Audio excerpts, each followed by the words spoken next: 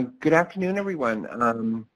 I'm really excited about this presentation today, Walking in Two Worlds, Understanding the Impact of Historical and Intergenerational Trauma on the Two-Spirit Native LGBTQ Community.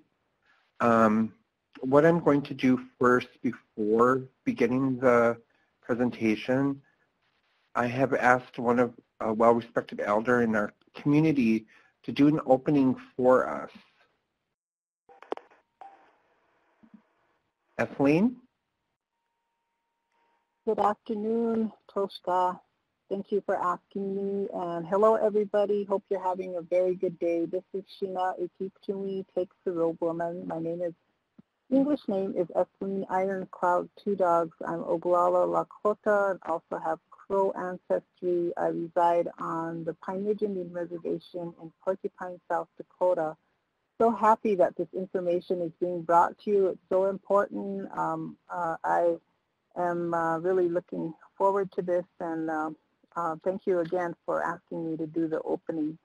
So among the Lakota, Dakota, Nakota people, then we have a protocol, and one of the protocols, part of the protocol is to ask the Creator for a blessing upon whatever we're going to do. So we don't start anything without that blessing. So in my language, in my Lakota language, then I will share that opening.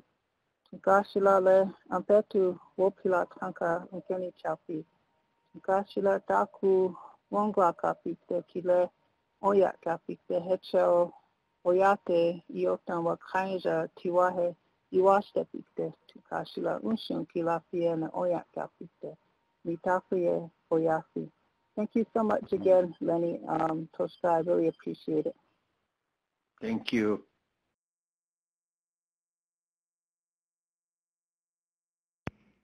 And now we have a short video that we're going to share that Lenny has created. It's his digital story.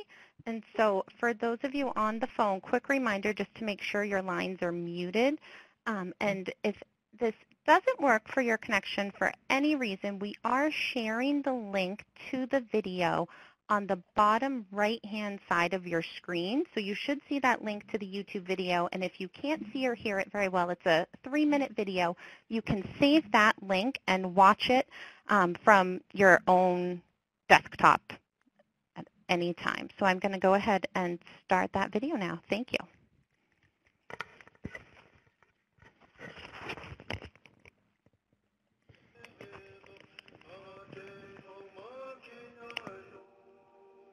I did not begin my healing journey until I was 29 years old. At that time, I attempted suicide and almost succeeded. It was very painful having to learn how to deal and cope with the trauma I experienced as a child. During my healing process, I became in touch with my child within. I imagined my little boy sitting in a corner with his head down with tattered clothes and messed up hair. My second stage of healing was standing beside my little boy and holding his hand. My third stage of healing was becoming one with him as an elder in my tribal community sang a healing ceremonial song over me. She reminded me to address and talk with that little boy. I said to him, "You took care of me, and now it's my turn to take care of you." My name is Lenny, and I'm from the Sisseton Wahpeton Oyate of the northeast corner of South Dakota. I was born in 1969 in Sisseton, South Dakota. I was awarded the tribal court system from the age of 10 to 17, in which at that time I was emancipated by the court system. At the age of 10, I was sitting in a court with my social worker, and she told me that my mother's parental rights were taken away. I looked at her and said, "What does that mean?" She replied, "She is no longer your mother legally and can't make decisions for you." I left feeling lost, lonely, sad, and confused. Before being emancipated, I came from an alcoholic home in which I experienced physical, mental, emotional, and sexual abuse. When being removed, I went to a boarding school, to a foster home, a group home, a detention center, and even jail. I can now say as an adult that the Tribal Protection Program system failed me. They were more focused on my sexual identity as a young gay boy instead of the trauma I experienced as a child. What I experienced as a child does not define who I am today.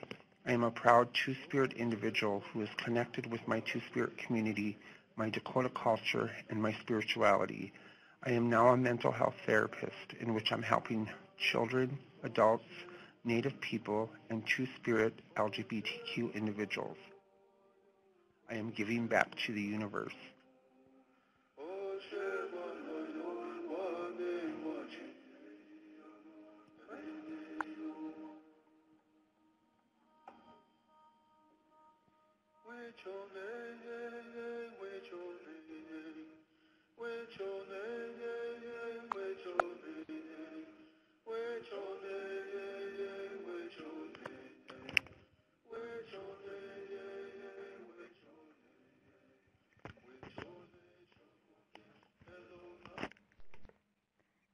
Thank you, Lenny.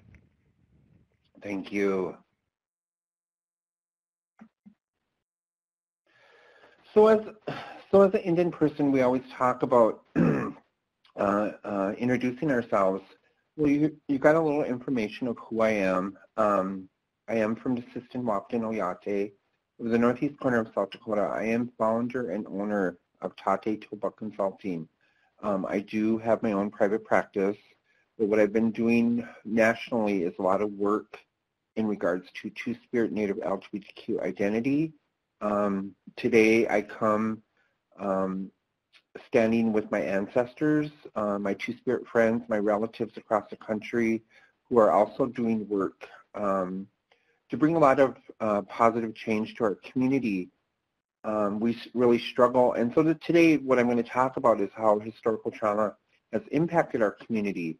I also want to say that I define myself as a Winkta. That was a name that was given to me from my own tribal community. Second, I call myself a Two-Spirit male. And lastly, I call myself a gay male.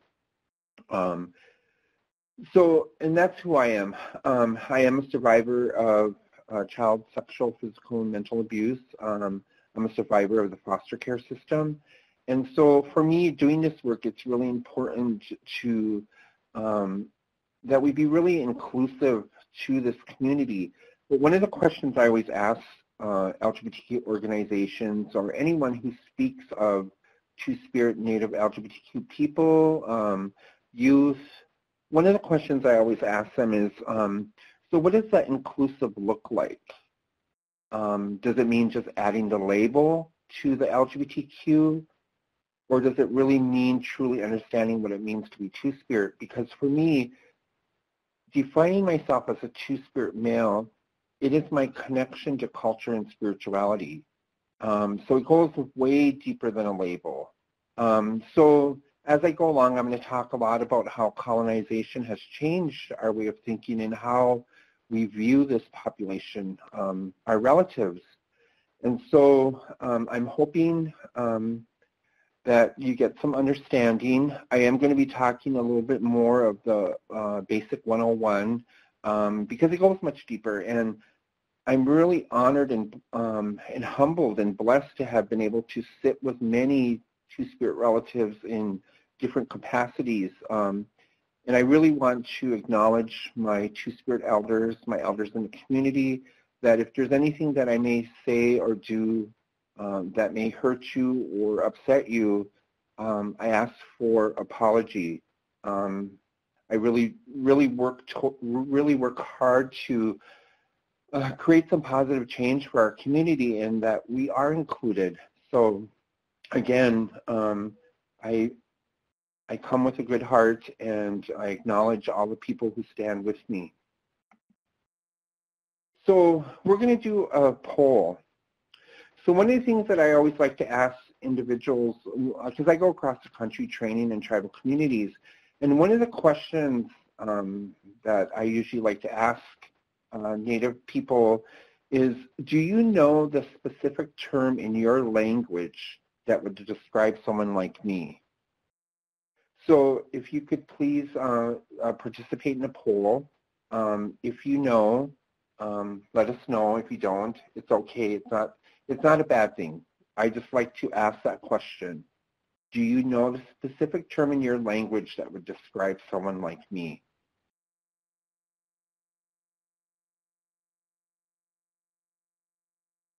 and we'll just wait a few minutes.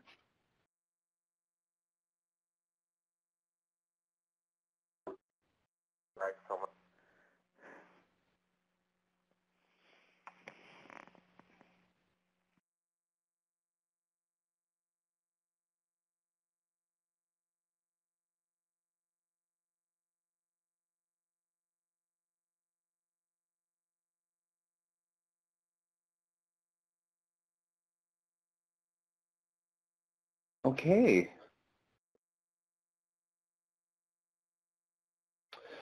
Well, it looked like there was a high percentage of individuals who didn't know the word in their language that would describe an individual like me.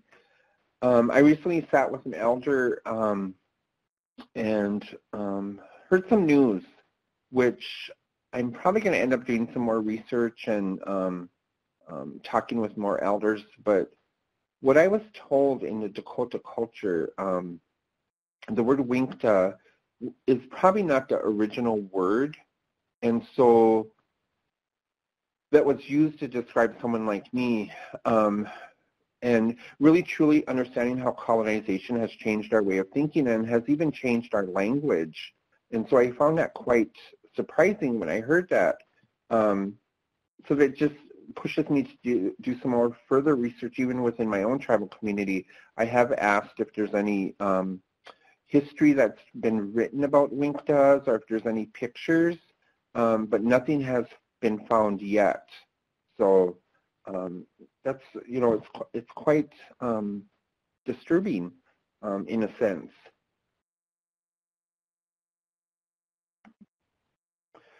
So what I know and what I've been taught in my own research and having to sit and talk with individuals in different communities, when we talk about cultural terms to identify us and gender, there's quite a number of tribes who do have a specific word that they use in their tribal community to describe someone like me, either a male or both male and female. It's really important to understand that each tribe has a specific word that they use. It may be lost. Some people may know it. But it's also important to remember, too, that not all tribes connect to the word two-spirit. I will go into a little more of that history in some upcoming slides. But I always remind people that not all tribal communities connect to that term two-spirit because it's seen differently in different tribes. So I always remind people that it's important to ask people how they identify. We can't assume that maybe someone, a brown person, maybe LGBTQ, or they may not connect with that term two-spirit. And that's okay. That, you know, that's not a big thing. But often what I always talk about is that sometimes we place these labels on individuals without asking them, how do you identify? That is the most important piece. So for instance, I always talk about my Navajo friends, my Navajo colleagues. I always tell them that I envy because they know a lot of their history about their Native LGBTQ people. The Navajo people do not connect to that term two-spirit because in their culture it means something different. I love that they know that and be respectful about that. But what we can't do either is that we cannot place judgment on individuals or look down on individuals who call themselves two-spirit, because what we're doing when we do that is that we're shaming them. And we need to stop doing that. We need to stop shaming people, but we need to also allow people to identify who they are. So these cultural terms from different tribes, the term and the gender is just part of what we know about our history. What I also want to remind people too is that I am talking in a universal way. I'm not talking specifically about one tribe either. So like I said, I'm just giving a basic understanding because I'm still learning. I tell people that all the time. I am not, you know, the person who knows everything about Two-Spirit identity. I know what was taught to me, even just sitting along with Two-Spirit people and Two-Spirit elders. Here are some cultural terms to identify from different tribes also.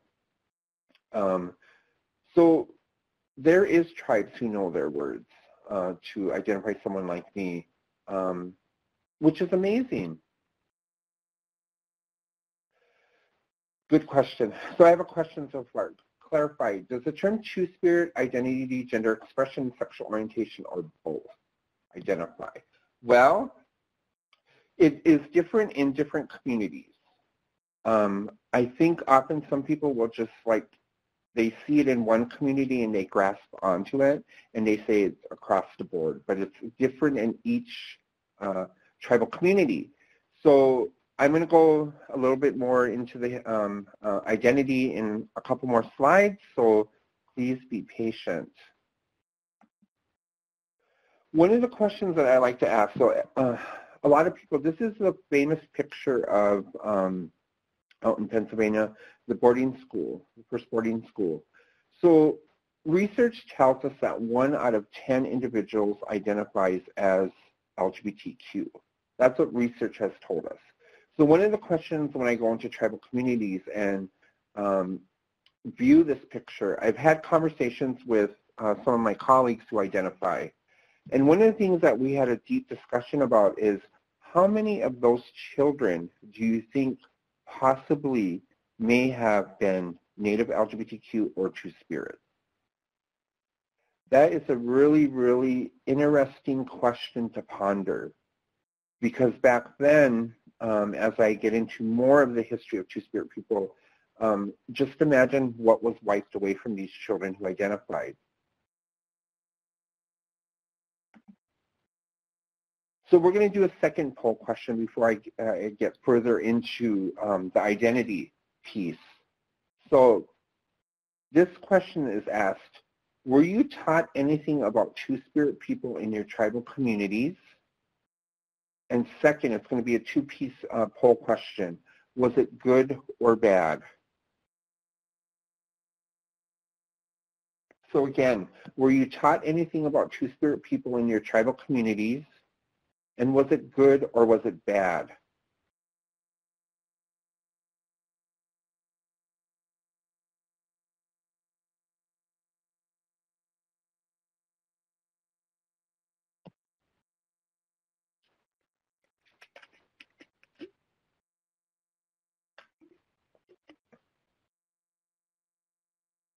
Well, it looks like in some communities it was good, a high percentage, but there's also a high percentage of no, that they weren't taught anything about Two-Spirit people.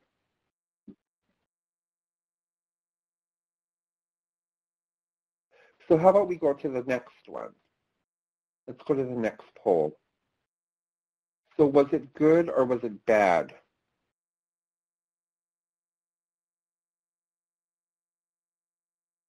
So what were you taught? Was it good or was it bad?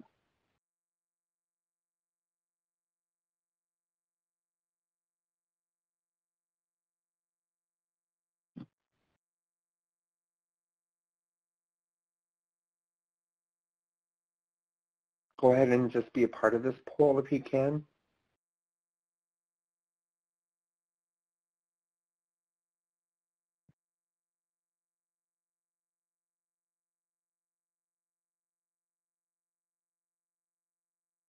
All right.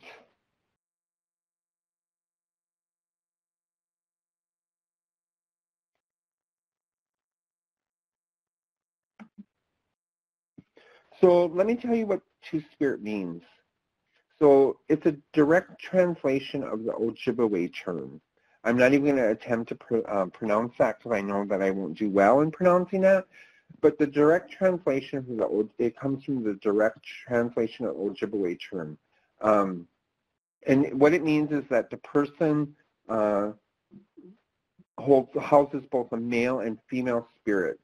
So when we talk about the Native perspective, the term can also be used more abstractly to indicate the presence of two contrasting human spirits, such as the warrior and the clan mother.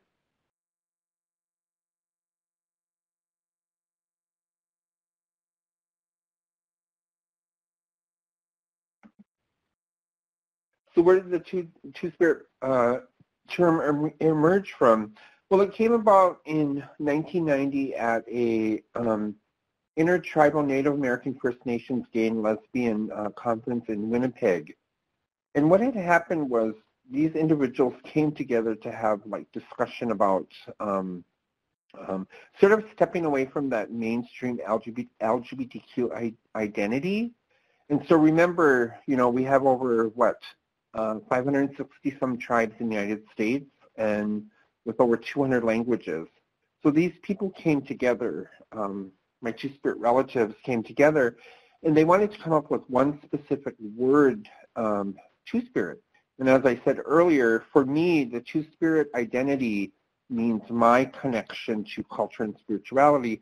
So it was sort of a sense in having that kind of conversation because they really wanted to get away from the mainstream LGBTQ. Though we must remember that it is okay for Native individuals to identify as Native LGBTQ. There's nothing wrong with that. So please know that I'm not being judgmental or whatever. But to remember that, you know, each individual has the right to identify who they are.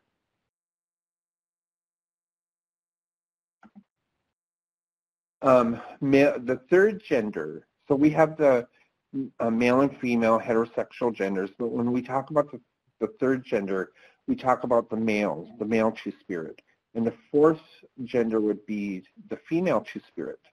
So today we would in modern day we would call it the third gender a gay male, the fourth gender would be a female lesbian. It has been said that when a person is given the gift of being two-spirit, it means that the individual has the ability to see the world in two different perspectives at the same time. That's a really, really powerful quote, because I do believe that. I always like to sort of joke around about my identity as a two-spirit male. And what I say is that often my spirit goes back and forth. I present as more feminine, and so I always say that my feminine spirit is much more stronger than my male spirit. But I always tell people I can carry wood too. I could be butch, and you know, and that's okay to laugh. But that is how I view things, and I like to share that with people. But it's always important to remember that what I'm saying is always not truth. It is what I believe. But I've had conversations with people who identify, and very powerful conversations, and it's always good just to have conversation with people who identify and how they see and view things. Alex Wilson, a two-spirit woman activist and educator, wrote that the term two-spirit proclaims a sexuality that's deeper rooted in our own cultures.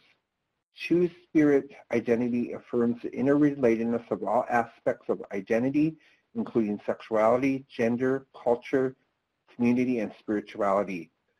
So I love this quote, and I love learning from the people who have done this work before me.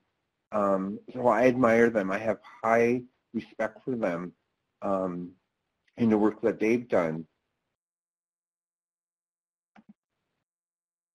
Will Roscoe writes that male and female two-spirits have been documented in over 130 tribes in every region of North America among every type of native culture.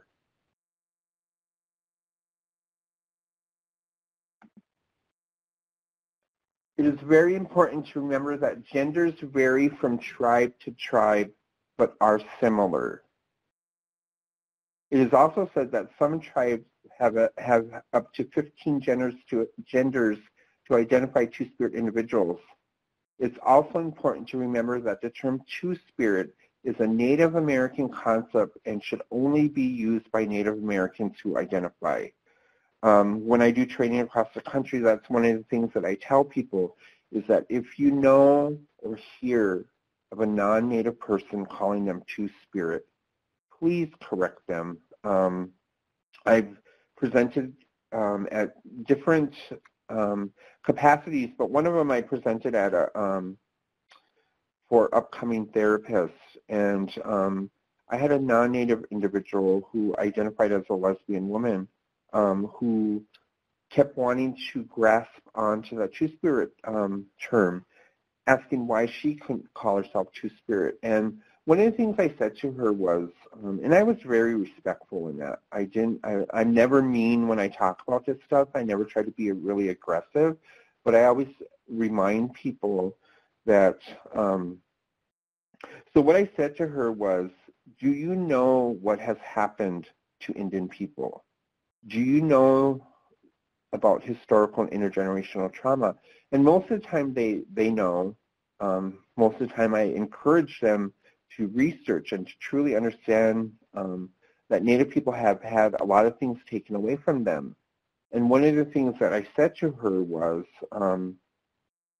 this was a concept that was created by Native people. You can't have it. And like I said that in a very respectful way, because often, you know, because of colonization, a lot of things are still being taken away from us or being used by individuals who shouldn't be using our words or in identifying themselves. So before colonization, our Two-Spirit people, our Two-Spirit Native LGBTQ people, they played important roles in their tribal community.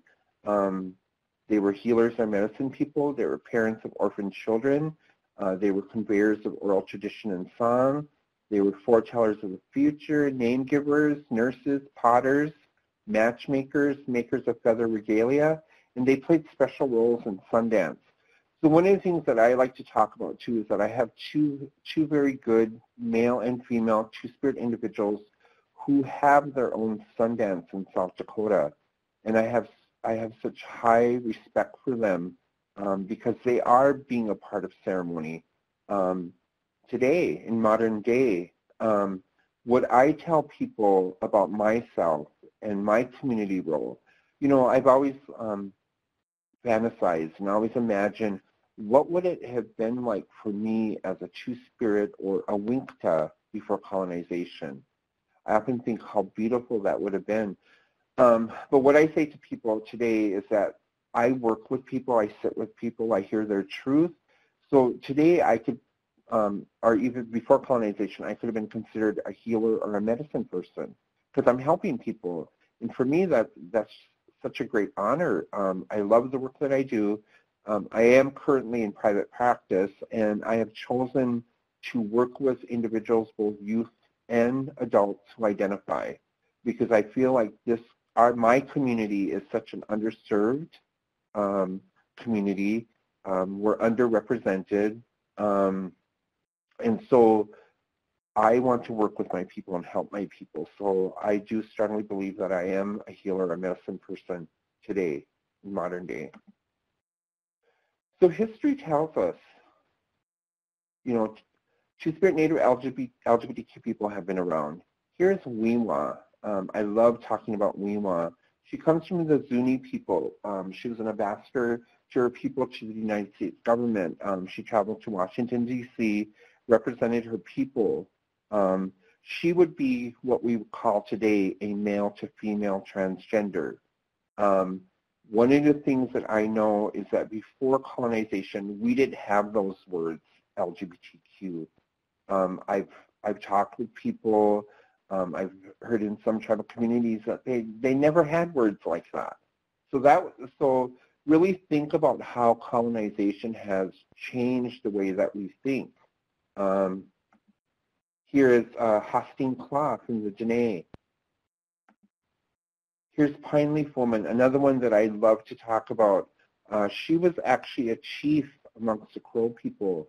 She would be what we would call a lesbian in modern day terms. Even though she did the roles of male, she was not transgender. She would be what we would call today a lesbian.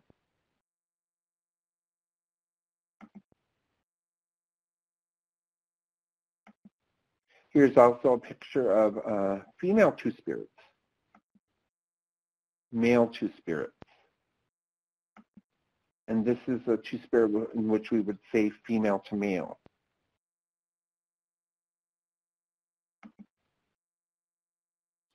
Two-spirit people were treated with the utmost respect and honor before colonization. So, what has happened to honor and respect? So what I know of and what I've been told through research and talking with individuals, out of the love and respect for two-spirit people, many chiefs were reluctant to defend their two-spirit people and they were sent underground to protect them because the Europeans and the missionaries were actually coming in and murdering our two-spirit people.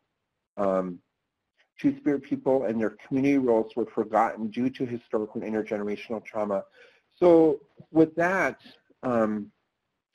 what I say about that is that because of colonization and them coming in, because from my understanding, and like I said, I'm not going to say that I know everything about every tribe or every tribal community, but what I know of is that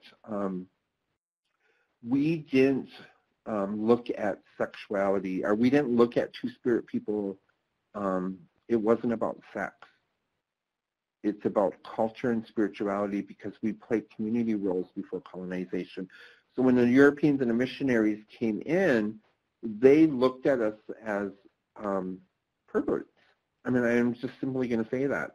And so what they did was they began to murder our people. They forced their beliefs upon our people.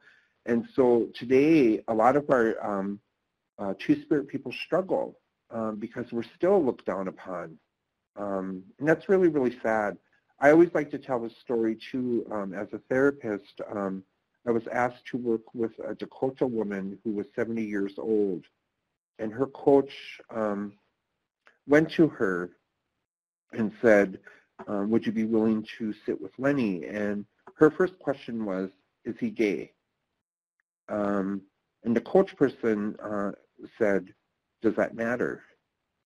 And her response was, I don't want to talk to him. I mean, I wasn't hurt by that, you know, because sometimes that just, as a therapist, we don't work for every individual that we connect with or come in contact with. And so what that told me, too, was also coming from the Dakota tribe and where I'm from, I'm Dakota, her understanding of my identity as a two-spirit individual is lost because, you know, she didn't understand. And that is how the impact of historical trauma is on our community when even our elders don't remember. So here's one of the famous pictures also of two-spirit people who were thrown in a pit by Spaniards. And they were eaten alive by a pack of dogs. So this is what happened. This is what history tells us about my ancestors who identify. So as a mental health therapist, this is one of the pieces that I like to talk with. I've had the honor to sit with many two-spirit individuals, Native LGBTQ individuals in different capacities, and one of them was being a co-facilitator of a two-spirit support group. And what has really, you know, impacted me by talking with these individuals and also talking with individuals outside of that group, but in community, spending time with people. These are some of the things that, the issues that really impact our community. And one of the things I talk about is the loss of Native identity and loss of culture. What I know of is that a lot of our two-spirit Native LGBTQ people migrate from the reservation to urban community because they know that there's LGBTQ organizations that support them. But the struggle and challenge is that a lot of these LGBTQ organizations do not understand what it means to be two-spirit or Native LGBTQ. So sometimes they don't know how to work with individuals. And so that's what makes it really, really difficult. And that's one of the reasons why I advocated so much for this support group in Minneapolis. And it's still going on. I've had to take a step back from being a part of that, facilitating that group due to other work. But I still stay connected with individuals in the community, still have conversation with them. And so one of the other things that I talk about is loss of culture. And I've seen it, I've experienced it. I did not grow up in culture. What I know of from individuals is that two-spirit males and females who have wanted to sweat, go into the sweat lodge in their Native communities were often shunned and turned away, which is really, really sad because we did play a huge part in ceremony before colonization. And so I have seen individuals from South Dakota who have traveled to Minnesota to actually, who have actually come to Minnesota just to be a part of ceremony. And that's really, really sad. I mean, that disconnection from culture and spirituality.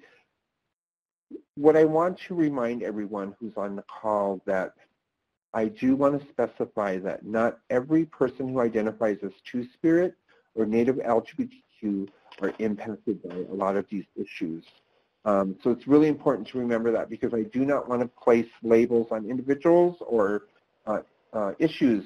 So I'm specifically talking about myself and also talking about individuals who I've connected with. But I do hear stories across the country in regards to the issues that impact the community. One of the things that we know of too is that our young people who identify either as Two-Spirit or Native LGBTQ are being impacted by sex and human trafficking. I'm going to go into detail a little bit more too on the next webinar, but what we know of is that what I know of and what I've seen is a lot of our young people are really connected to the words that we use today, like gender fluid, gender queer, which is a good thing, and it's okay. What I also know of is that a lot of our young people do not have a really true understanding of what that Two-Spirit identity means because of the disconnection of culture and spirituality. And so what I've also seen is that the older people around my age are really connected to that Two-Spirit identity, and that's okay. But we also have adults too who do not connect to that Two-Spirit identity, but would rather call themselves Native LGBTQ, and that's all okay. So I really, really want to be clear about that. What I also know of too is that I was brought to the attention by an FBI agent in South Dakota who told me that they know that there was trafficking of Two-Spirit Native LGBTQ youth from Minnesota to South Dakota back and forth. So we know what's happening. The sad part about it is that one of the things I've been advocating across the country is that we don't have specific data that indicates a lot of these issues that are impacting the community because we're so intertwined with the mainstream data. I have many times have asked that question at conferences, talking to individuals who collect data, LGBTQ data, and one of the questions I was asked is how much of that data is Two-Spirit Native LGBTQ data? Most of the time they don't answer me, they ignore me.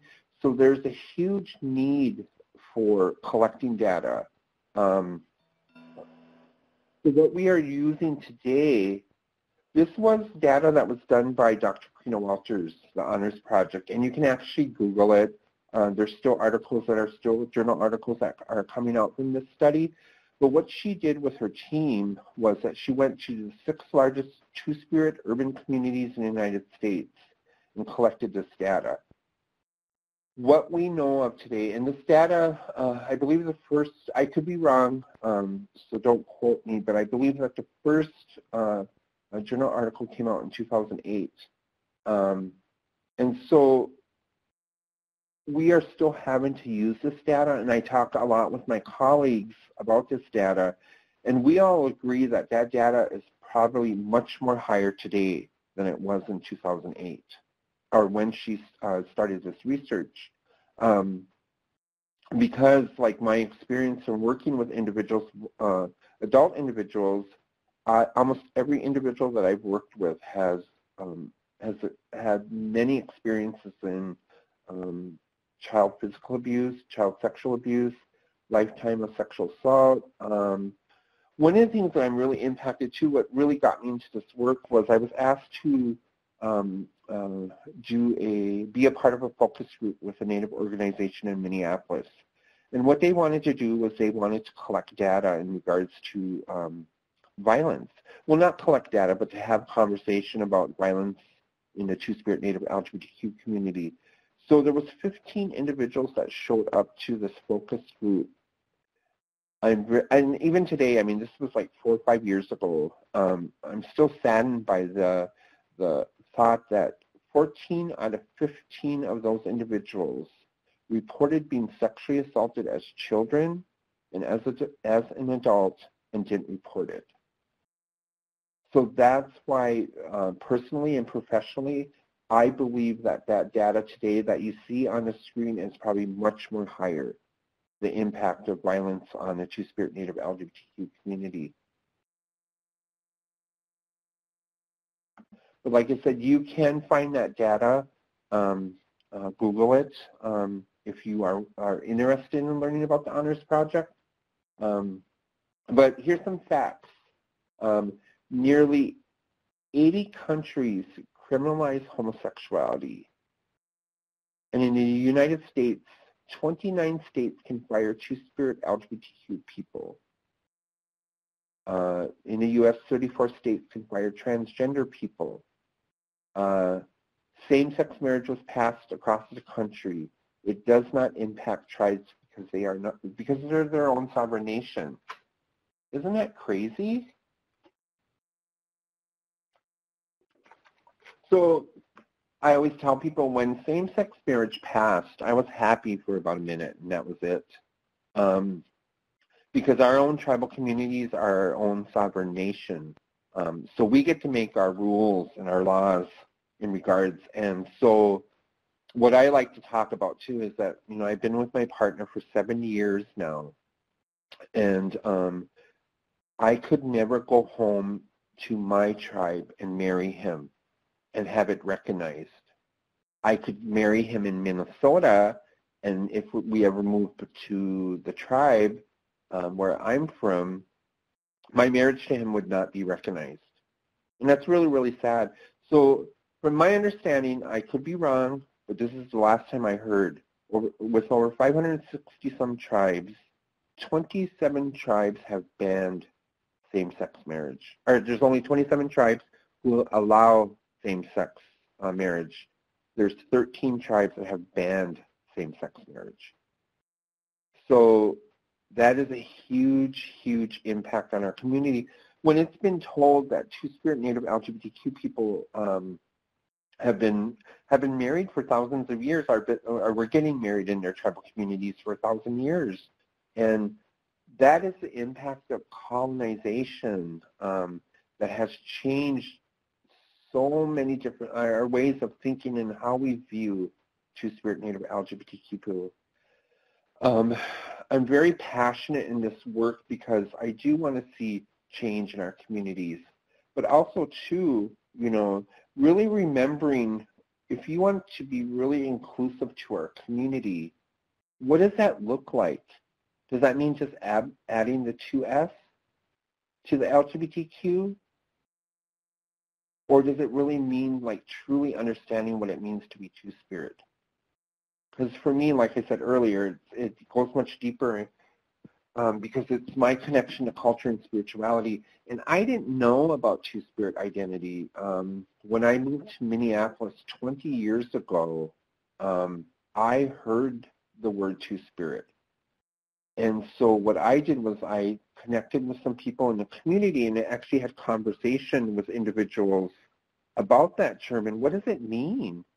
So over the next couple years, I really wanted to truly get an understanding of that word and who am I, and so even today, after all the study that I've done, being able to sit with people and talk with people, I really connect with that. I'm trying to get away from that colonized way of thinking. So that's why I identify as a Winkta, which was the word that was given to me by my tribal community. And then the second, I call myself a two-spirit male. And then the third is calling myself a gay male. So for me, that's really empowering of who I am. There's a question. How many tribes have accepted same-sex marriage? So with my understanding, like I said earlier, there's only 27 tribes that have allowed same-sex marriage. 13 tribes have banned same-sex marriage. So could you imagine over 560 some tribes, how many of our people can't get married and have it recognized? So, it's a lot to think about. It's a lot to grasp upon. What I also know of too is that a lot of our young people, like I said earlier, are really disconnected from that term two-spirit. So I feel an obligation and a responsibility I don't want to force them to use that term, but I really want them to know that there is some Native identity out there, because I think there is a disconnection. I don't think that we have done a very good job of talking about two-spirit identity with our young people. Especially with individuals who are a part of the foster care system, or there's just a huge disconnection. I do have to say though, in the 5, 6 years, 7 years I've been doing this work, I have seen it grow. I have seen it being talked about more. We do have two-spirit societies across the country who are doing amazing things for our community. With that connection of culture and spirituality and ceremony. So I'm really, really happy about that. I'm also happy too that even in South Dakota, being a part of a Winkta group where we just want to be in South Dakota and we want to connect with all the tribes in South Dakota, because the thing is that we want to be present, we want people to see us, because the people who are stuck in the closet aren't able to come out, are not safe to come out. Those are the people that we should be connecting with. And so I often think about all of our young people, especially in foster care. If we're not properly teaching them, or if we are using homophobic slurs in the home, that child is not going to come out.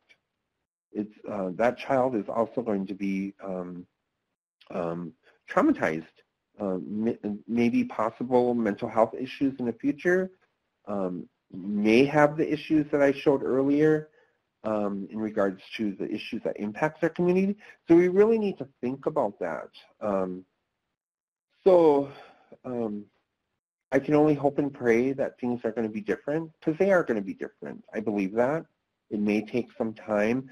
One of the things I also like to remind people too is that when we talk about how historical and intergenerational trauma has impacted the two-spirit community, it probably hasn't been until the last 10 years, and it all began with the work and research of Dr. Karina Walters. So we're just now beginning to talk about that. So can you imagine, we've been talking about historical trauma, but now we're talking about how historical and intergenerational trauma has impacted this community. Things are getting better. I'm always reminded too, I have a really good colleague of mine who always says to me, and it sounds funny, I mean, it's something to laugh about, and I often chuckle about it, and I'm reminded of that. But one of these things he always says to me is, he always says, Lenny, you're always talking about the bad things in our community. He said, but you have to remember that there's good things going on in our community also, and that's true. And so I'm always reminded of that. And But the reality of it is that it can be much better. I advocate across the country, specifically talking about my community, you know, really, really challenging people. What does that inclusiveness look like? You know, and I talk about another time, because I was a part of the Minnesota Two-Spirit Society. I was chairman of the board, and we had received a grant. And there had to have been like 150 people in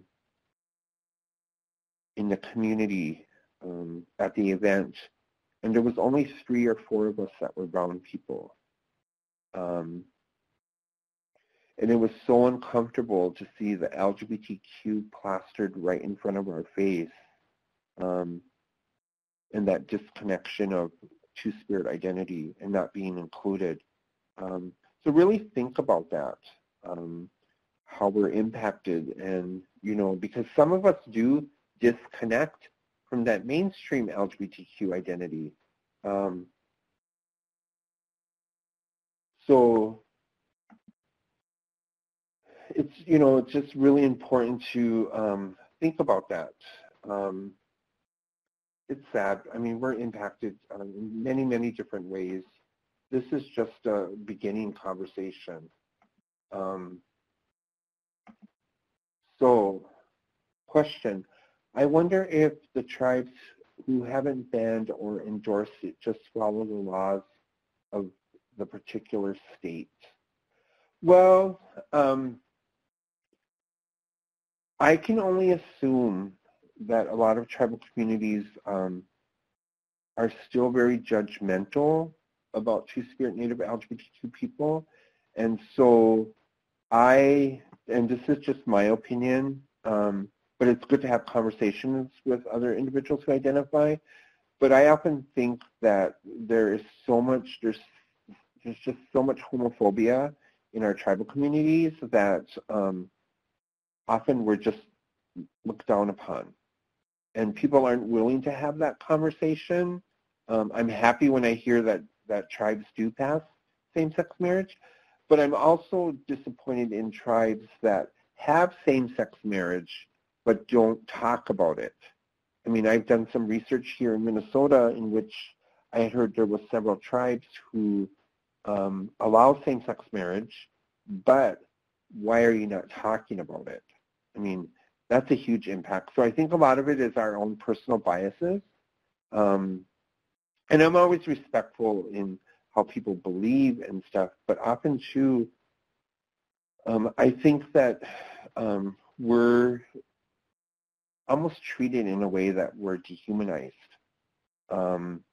because we're looked down upon so badly in some tribal communities and some areas. So that's why I said a lot of our people that, you know, who are my colleagues, my friends, they're doing some amazing work to, you know, to create some change in our communities. And like truly understanding how colonization has really impacted our community, when history tells us we were highly respected. But I'm always going to stress when I tell people, it's really important to remember to ask an individual, how do you identify? We can't place labels on individuals, and we can't make assumptions, because assumptions always get us into trouble. Like I said earlier, too, I mean, we're not sexual people. It's not about sex. It's about that connection, the culture and spirituality. But that is how colonization changed our way of thinking. The colonizers looked at us as sexual beings that were doing bad things. Our people before colonization, our communities did not see us in that way. They seen us in a way that was connected to spirituality because we were part of ceremony. So I'm going to stress that, always to remember that.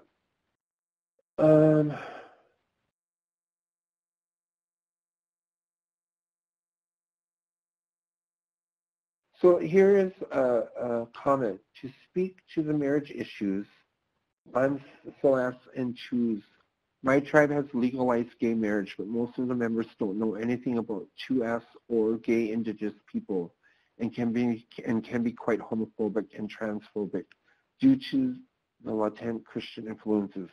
I agree with that, but I also want to be respectful in the way that people, because we do have our Native communities that are connected to that Christian identity. I always say to people, be respectful in how I believe, and I will be respectful to the way you believe. Because as a child, if you heard in my video, people who were being a part of the system, they were more interested in my sexual identity rather than the trauma that I experienced. And so being a part of boarding school and being a part of a group home where it was run by Catholics, just adults telling me that I was going to go to hell because of who I am, and it's really hard not to be angry, but I do have a right to be angry because people pushed things on me that should have never been pushed on me. And so a lot of the things was just the biases that people have, their own biases, that really influenced my way of thinking. So even today, I mean, I still struggle with Christianity. I have family members who are connected to it. I've been sort of, they pushed their beliefs on me until I finally just spoke up and said, you know, respect the way that I believe, and I'll respect the way you believe. Because for me right now, through my healing journey, being connected to culture and spirituality has changed me tremendously.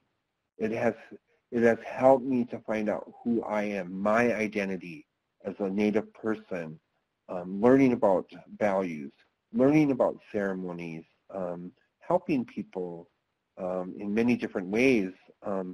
That's who I am. So my view of Christianity is different than it was 20, 30 years ago. You know, I don't have to feel bad about who I am. I just grasp onto that beautiful identity of a two-spirit male, and try to walk in a good way. I mean, we can have more conversation, you know, about all of this. It goes much deeper than just an hour-and-a-half webinar. But one of the things that I do, too, is I go across the country talking about violence in the community, many, many different forms of violence. So the next 5 people that I'm going to talk about are 5 individuals from my tribe. I have permission to show their pictures. I have permission to talk about them from their families because their families want everyone to know the violence that that occurs in the Two-Spirit Native LGBTQ community. So I do have permission to talk about them. This is my friend Jared. Jared and I were in high school together, grew up together. I left the reservation 20 years ago. He stayed on the reservation. Jared struggled a lot with chemical dependency issues. And it was hard. It was hard for him to live on that reservation. And so Jared was our first victim. And what happened to Jared was he was stabbed multiple times by an individual or individuals. There was blunt force trauma done to his body. Today, they have not yet found his killer. And the 5 individuals I'm going to talk about, it's just over a 2-year span. And these are individuals from my tribe. This is Dallas. I know his aunt, and I'm really good friends with her. I actually call her my sister. But Dallas, I asked her just recently, how did Dallas identify? she had told me that Dallas identified as a transgender. So on the picture on the right with the little boy, what I find beautiful about this story is that Dallas and a female two-spirit wanted to have a child together. And so, so this is his little boy. I don't know today. I mean, I know that the aunt told me that Dallas identified as transgender. So I go back and forth. I try to remember to call her, Dallas say her. But what had happened was Dallas got into an argument with her brother in the basement of the grandmother's house, and the brother stabbed Dallas to death. Sad. And this is Vernon. I love to talk about Vernon in a sense that I like to call Vernon a true Winkta. He was a sun dancer. He helped his people. He was actually, and what I was really proud of too was that he was also one of the co-founders of the first Two-Spirit Society in South Dakota, which was the system Waptin Oyate. And so I was very proud of his accomplishments. I remember there were many times that he would reach out to me and want to have conversation. And one of the things he said to me was he wanted to know more about Two-Spirit people. He wanted to know more about Winkta identity. He did work towards trying to get marriage recognized within our tribe, same-sex marriage. You know, having conversations with people. So I have a lot of respect for Vernon. So Vernon's situation was that it was called a domestic violence situation because he was a driver for 3 other girls, and they went back to one of the females' homes. One of the females was part of a domestic violence relationship, so there was some things that happened. Well, her male partner, came out and shot them. Dallas, Vernon was shot multiple times. His family was concerned that it was a hate crime because of he was shot more than the other individuals, but how he was shot was unacceptable. Any shots like that are unacceptable. But the shooter also ended up killing himself. So you can only imagine how much grief and how much anger, and my whole tribe was impacted by this. But like I said, I have the utmost respect for Vernon. I just think about the good things that he's done for our people within tribal community. This is our youngest victim, Ayana. Ayana publicly spoke about being bullied and how we should treat one another. Ayana also identified as gender fluid. So I've seen pictures of her as her male identity and a female identity. So with Ayana, 3 months after she made that public appearance about talking about bullying and how we treat people, Ayana committed suicide. We don't know why she committed suicide because she didn't leave a note. We can only assume, but she never left a story or never said why she did what she did. But we shouldn't have young people like this commit suicide. We need better services for young people in helping them. So I'm always sad when I talk about Ayana.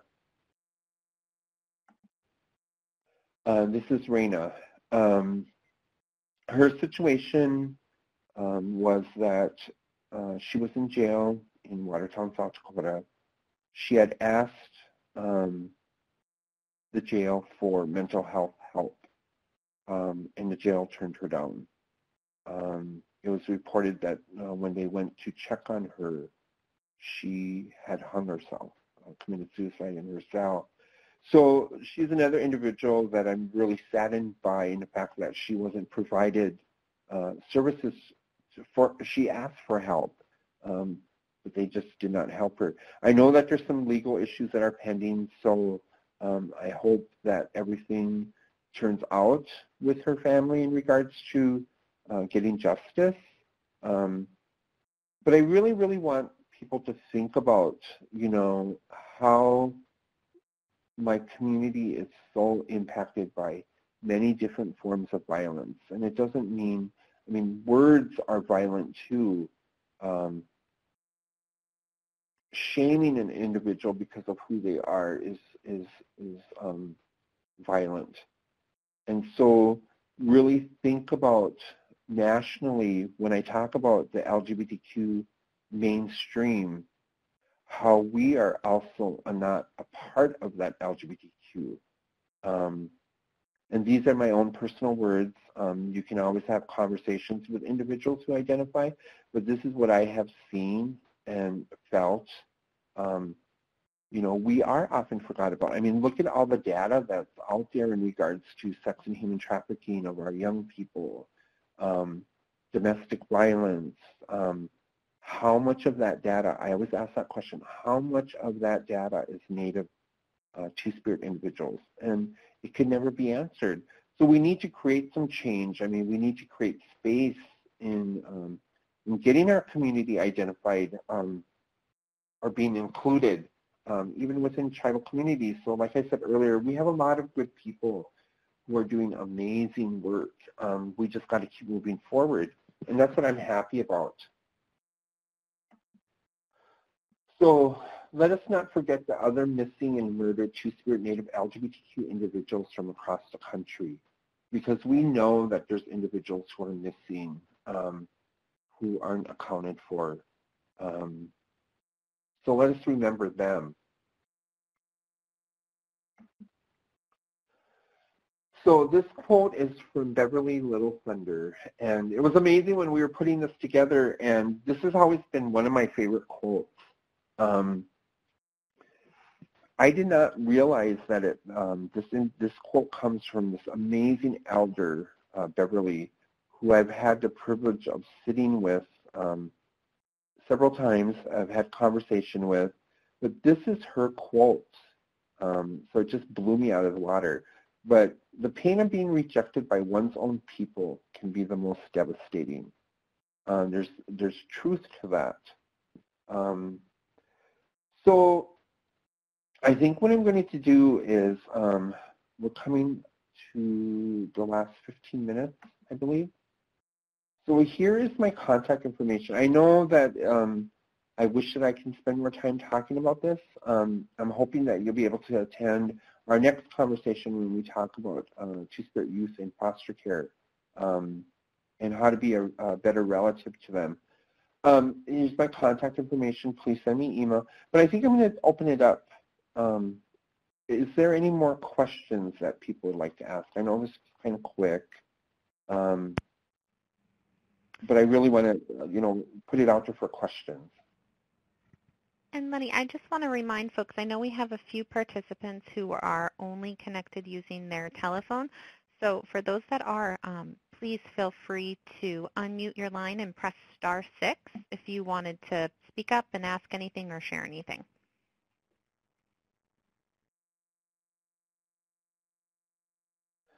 Okay, let me look at this question here.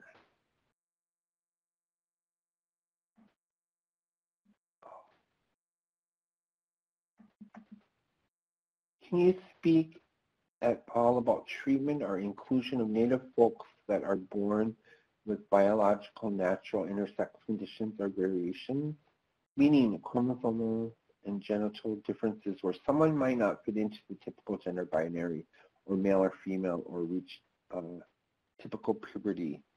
From my understanding, in talking with several elders, when we had individuals like that in community, I also like to talk about too when we had individuals who may have had mental health issues or may have been born with Down syndrome. Our people treated them with the utmost respect and honor. They were considered sacred. And so our people took care of them. I have also heard stories of mothers knowing that their child was different and that wasn't a bad thing. I've heard of ceremonies and celebrations, but one specifically, there was a tribe that actually what they did was they put out a male and female object, and they allowed that child to pick that male or female object, and whatever they picked, that's how they raised the child, which is amazing because they went by the child's choice. Like I said earlier, yes, we had individuals who we would identify today as transgender, but we had no specific word that would call them transgender or LGBTQ because our people accepted and loved us so much that there was no such words like that. There was no struggle and challenge about sexuality. I mean, like I said, we were such a huge part of community. There's been also told of stories that some Two-Spirit camps were outside of the huge camp, which wasn't a bad thing either because community, the leaders or people in the community would actually come to the Two-Spirit camp and would talk with them, talk with the Two-Spirit people and, you know, about ceremony or anything like that. But it wasn't a bad thing for us to be outside of our tribal community or, you know, our camp. So, but sometimes people view that as being bad, but that wasn't a bad thing. Because I thought that the first time I heard that, and then the more that I had conversation with elders, it wasn't a bad thing. It was highly respected. I mean, we were respected so much that people actually came into our camp and would talk to us. So I think that's a beautiful thing. Do we have any, is there any more other questions? I mean, I hope that was helpful. I mean, you know, there needs to be more research that needs to be done. I will repeat that once again. Looks like someone is typing a question.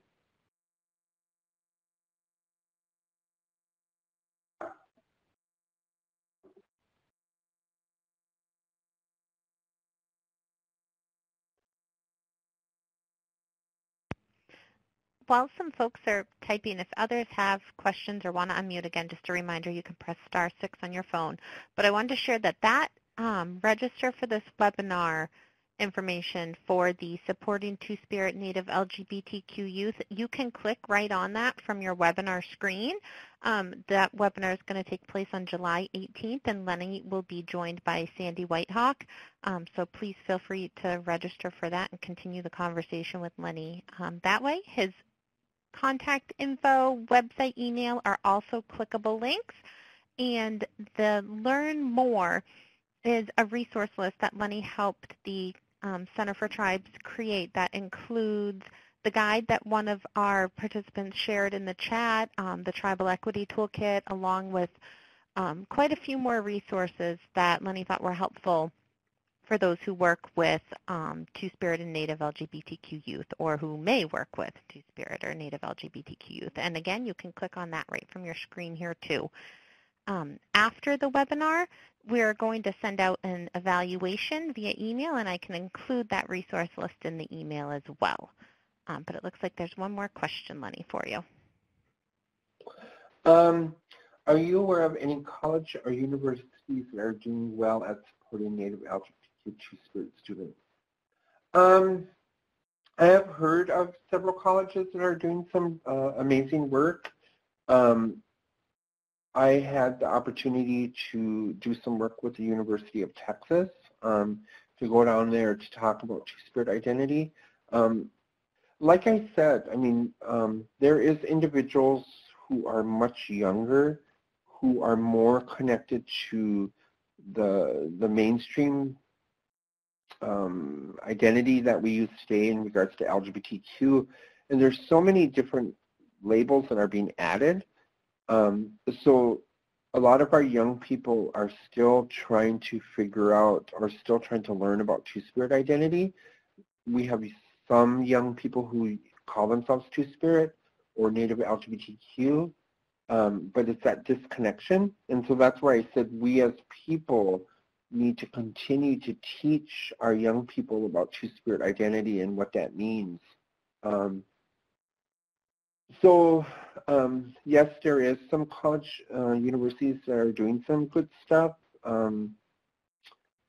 I just really believe that we need to start talking more about Two-Spirit identity and really understanding, sitting with our elders, because that's how I learned. I learned from sitting with individuals, talking with individuals, but most of all, just being with elders within the community. I mean, there's several of them who I just love sitting with them and learning. And I'm not, like I said, what I'm presenting today is not specifically for every tribe. It's more of a basic universal conversation. Let me see. It's really hard to see this. Are there any non-tribal organizations that are doing a good job with Native Two-Spirit LGBTQ policy and rights who can help support, especially in public schools? Well, I have to be honest and say no.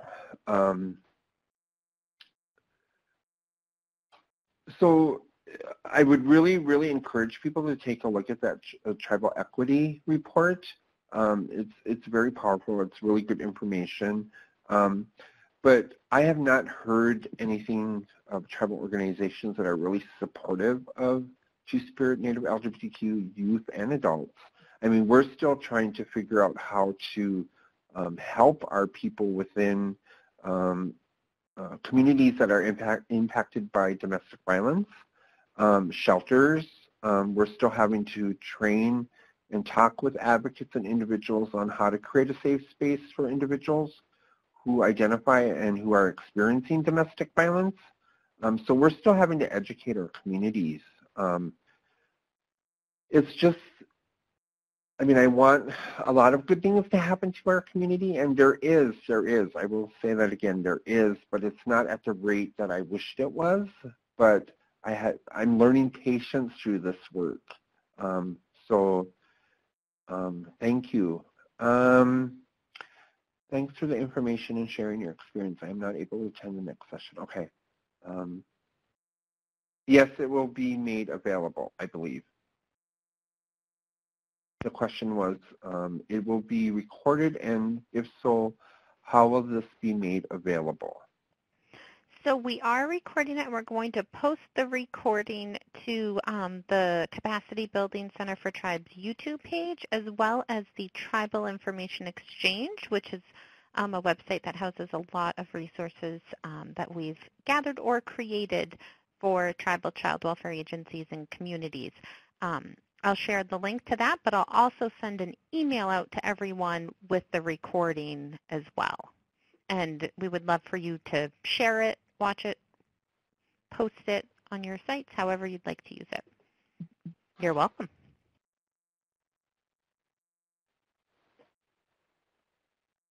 Thank you.